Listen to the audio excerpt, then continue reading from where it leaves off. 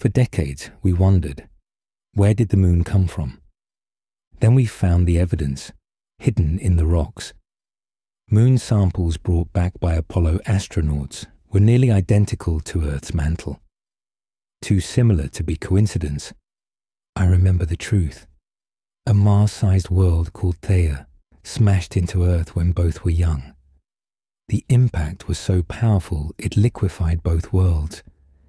The heavy iron cores sank and merged, but the lighter rock, the mantles of both worlds, sprayed into space like cosmic fountain. This debris cloud glowed at 4,000 degrees, hot enough to vaporize any water. In just a century, gravity pulled it together. The moon is literally made from Earth's insides, turned out. When you touch a Earth rock, you're touching the moon's cousin.